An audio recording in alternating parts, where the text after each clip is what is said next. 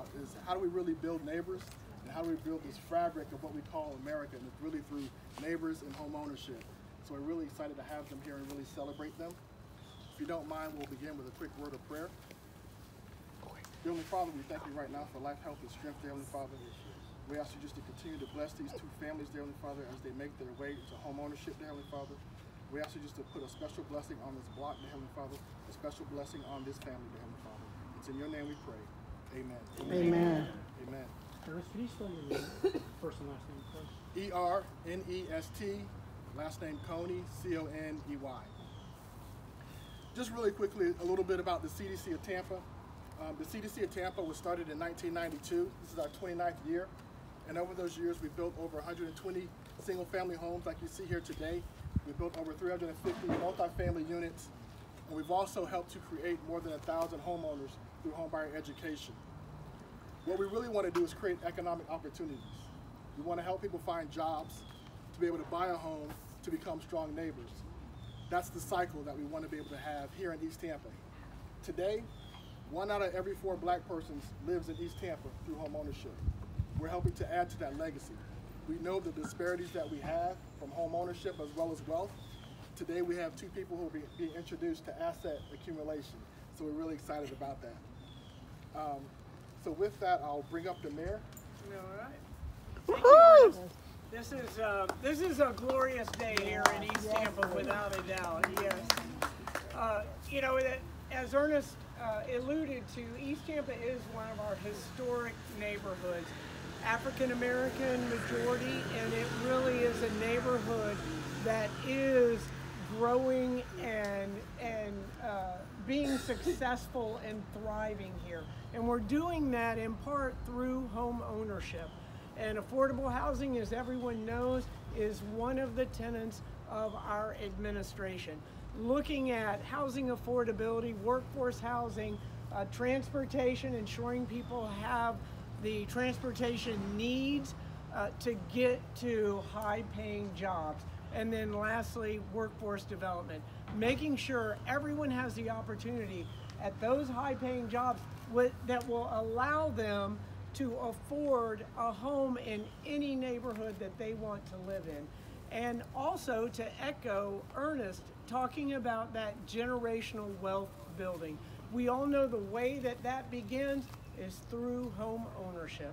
And that is still the American dream. Everyone wants to own their own home and take that pride in ownership, raise the family there, and pass that on to future generations as well. So this is an exciting day, not only for East Tampa and for the families, but also for the entire city of Tampa. And we are doing everything that we can in partnership with Representative Dianne Hart, in partnership with our city council, all of the individuals in Hillsborough County and the entire Tampa Bay area working in partnership to do everything that we can to make housing affordable and ensure that people can own their own home in the neighborhood that they want to live in. So this is a great day in Tampa Bay. And thank you, Ernest. Thank you, CDC. I see everyone around here. Thank you, Vanessa, for all that you did in working towards making houses affordable and available to our community as well. So thank you, Ernest. Thank you, Mayor. We still live in Tampa Bay. That's right. Let's clap it up. We have one of the greatest mayors across the United States. But we also have other fighters here as well. None other than our very own Representative Dianne Hart. Thank you. I bring you greetings from the Florida House of Representatives. This is my district, House District 61. Ernest, I am so grateful for all of the homes that you all have built. I served on Ernest's board of directors when Chloe was director. And you know, I know what you all do, and it's a blessing to my church family.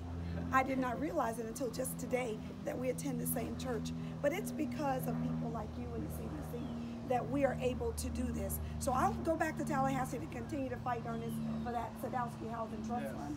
Dollars, those are the dollars that we need to make these dreams come true for many of our families. So thank you so much for having me here today. I'm grateful to be a part of this event. Thank you, Rep. Hart, for all the hard work that you do. So we just had a great mayor. We just had another strong representative, and none other than our local champion as well, Councilman Orlando Gudes. Yeah. Well, it's not about me. Sean, come here, please. Come. Richard, come. Never be afraid of success. You did what you needed to do. Your job now is to tell others, to empower others. You hear me talk about economic empowerment all the time. You two are going to be the catalyst again to bring others to the table, to show them the fight. It can be done. It takes hard work. But with you two spreading the message, just like Ms. Dianne Hart says, see, I know you. I remember you had that blue little uniform over in Tampa housing, working security, living over here in Belmont. So I understand you this day. It's an emotional day for her. For Marissa too. Economic empowerment is the catalyst for what we have to do. And my fellow colleagues and the mayor, our goal is housing right now. We know that is the need. I don't believe in that gentrification because now what I see now in East Tampa, the homes that are being built and the rehabbing that we're going to start doing, I see 2 African American young ladies living in these homes. And that's what our goal is, to keep people here in our community, to make them strong. So on behalf of my friends that are my city council members, we say thank you, God bless you. If you need me in my office, you let us know. And congratulations. Thank you, Councilman Gudes. So we also have a couple of representatives as well. We have Ella Coffey, who's here representing Senator Rouson. We also have DeWayne Mallory representing US Congresswoman. I just want to bring brief greetings from the Congresswoman. She is in Washington right now fighting the good fight, but on behalf of her office, congratulations CDC of Tampa for all you do to uplift East Tampa, and congratulate the homeowners, because there's nothing like home ownership. It's something that you can call your own now. So on behalf of Congresswoman Kathy Castor and the constituents of the 14th Congressional District, this is also the Congresswoman's district, we congratulate the CDC of Tampa and the homeowners. So just in closing, 2 other quick things. Think about home ownership and what it meant for you growing up. We see, 2 kids on one side, 2 kids on another side. Some of my best friends growing up were the people who stayed right next door to me. We became best friends. We went to the same schools, middle school, high school, and today we're still all the best of friends because we grew up together. What that will begin to mean for these families as they become neighbors. I think about the aspirational goals that I began to dream while I was sitting there. I was thinking about going to college, and I asked my mother, what should I write about on my college application? She said, write about family. So at the dining room table, I wrote my application and talked about the importance of family. I had the opportunity to go on to Dartmouth College. Our kids will begin to incubate businesses, aspirational goals, and dreams right here in these homes. As you see, we have the next Miss President of the United States right here. So again, we want to thank the families and bless the families. So now we'll have a quick ribbon cutting, so we invite the families and all of our speakers to come behind us to do a ribbon cutting. We're going to pay homeowners. She said she didn't want to. They didn't want